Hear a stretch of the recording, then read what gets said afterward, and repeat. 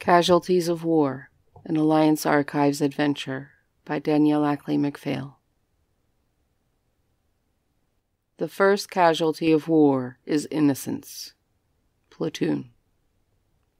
The sounds of fighting were long silenced, replaced by the squabbling of scavengers. Birds and beasts that Devon assumed were little different from those found picking over any other battlefield throughout time, regardless of the planet. No people had come yet to claim, strip, or add to the corpses, but he gripped the stock of his useless weapon tight, just in case, as he peered into the dark, watching for any motion. A glance at the stars showed a faint glow to his left on the horizon. Not long until dawn, when he could get a few hours of rest before the daylight creatures came for their share of the leavings. He had to wonder if he would be counted as a leaving by then, and shuddered, gasping as his wounds shot sharp pains up his legs and into his groin in response to the motion. He gritted his teeth and forced himself still. It took long moments and left him exhausted. When he managed it, he lay there and stared up at the sky, wondering how the hell war had become any more pertinent in his life than the history his granddad taught him. Even now it didn't feel real, despite his injuries.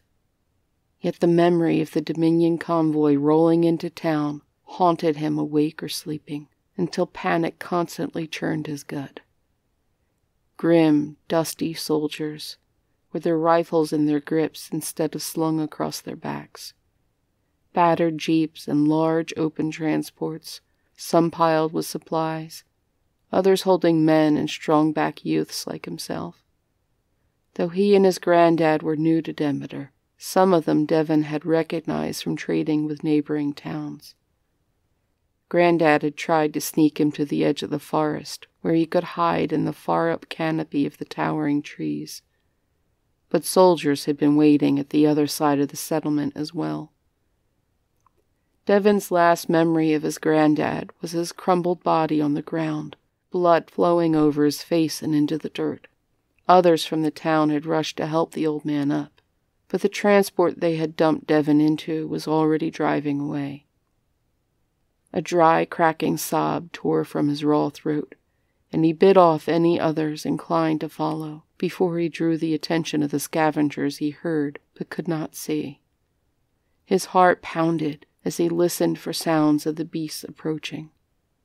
For now they seemed more interested in the corpses, or perhaps they just had not come across him yet. The scent of his dried blood no competition for that of the carrion strewn over the fields in front of him. He leaned back against the boulder where he dragged himself for shelter, grateful for the protection at his back.